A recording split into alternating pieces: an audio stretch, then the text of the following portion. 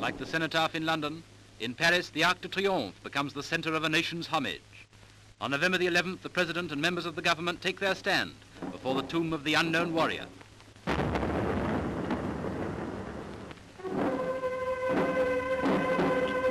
And at the 11th hour, all France remembers those who have bound her so close to Britain with the ties of a common sacrifice.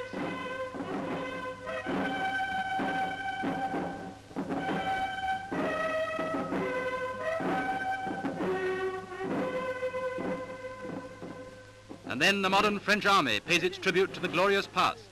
And as members of the government salute the colours, a nation's heart beats in time to the great military parade.